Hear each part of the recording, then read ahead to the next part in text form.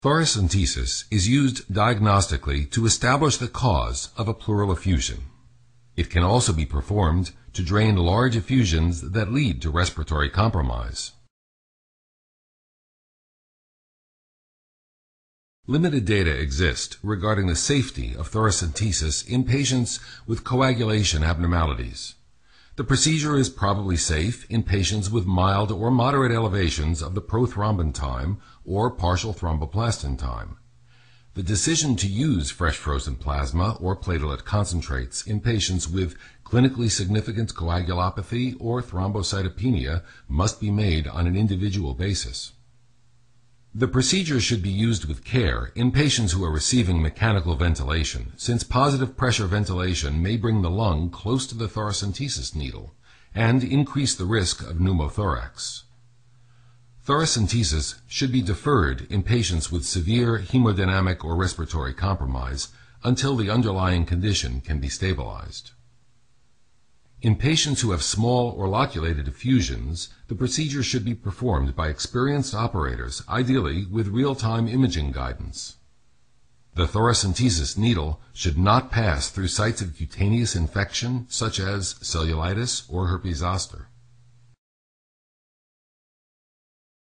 Numerous devices which are frequently available in prepackaged kits can be used to perform thoracentesis. You should become familiar with the specific devices available at your institution.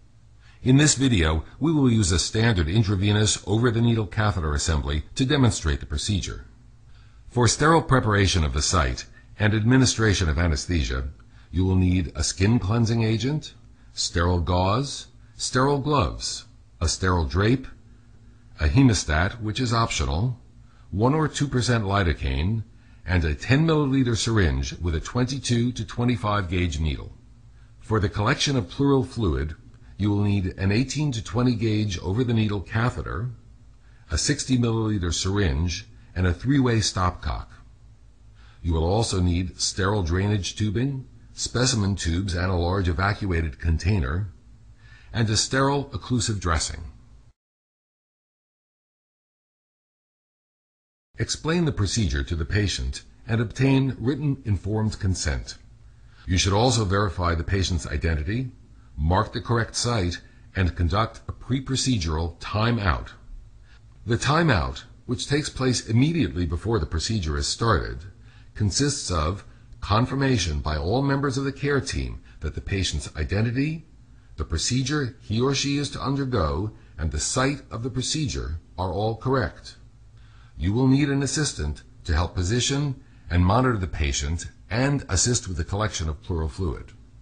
Place the patient in a sitting position on the edge of the bed with his or her arms resting on a table.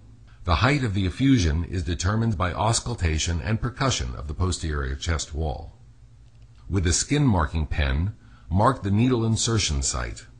The site should be 5 to 10 centimeters lateral to the spine and at least 1 or 2 intercostal spaces below the top of the effusion.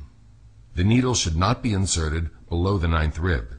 If available, bedside ultrasonography can be used to help visualize the effusion.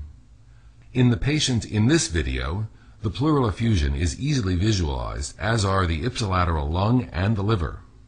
Prepare the area with antiseptic solution and apply a sterile drape. Using a 25 gauge needle, place a wheel of local anesthetic such as lidocaine along the superior edge of the rib that lies below the selected intercostal space. Switch to a 22 gauge needle and begin to anesthetize the deeper tissues. The inferior surface of the rib must be avoided, since the intercostal vessels and nerve are located in this region. At this point, walk the needle over the superior aspect of the rib, alternately injecting anesthetic and pulling back on the plunger as you advance. Once the needle enters the pleural space, pleural fluid will begin to fill the syringe. Inject more anesthetic at this point to anesthetize the highly sensitive parietal pleura. Note the depth of penetration and then withdraw the needle. If available, a hemostat may be attached to the exposed portion of the needle to mark the depth of the pleural space. Attach an 18-gauge over-the-needle catheter to a syringe and advance it along the superior surface of the rib. Keep pulling back on the plunger as you proceed to the predetermined depth of the pleural space. Once fluid is aspirated, immediately stop advancing the needle and guide the plastic catheter over the needle. When the catheter is fully inserted, remove the needle as the patient exhales or hums. The exposed hub of the catheter should be covered immediately with your finger to prevent the entry of air into the pleural space. Next, attach the three-way stopcock and large syringe to the catheter and continue to aspirate fluid. When this syringe is full, adjust the stopcock so that it is closed to the patient. The stopcock should be open to the patient only when fluid is being actively drained. If additional fluid needs to be drained for therapeutic purposes, attach the collection tubing to the stopcock and to the evacuated container. Open the stopcock to the patient and to the tubing and allow the evacuated container to fill. Generally, you should remove no more than 1,500 milliliters of pleural fluid. The removal of larger volumes may result in post-expansion pulmonary edema. On completion of fluid collection, you should rapidly remove the catheter as the patient holds his or her breath at end expiration.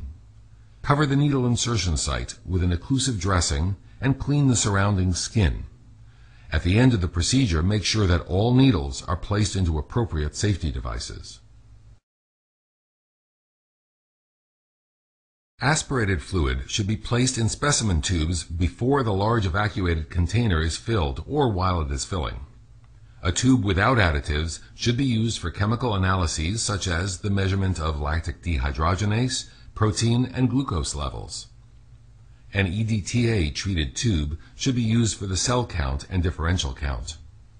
Specimens for cytologic and microbiologic analyses and for other tests may be required depending on the clinical circumstances.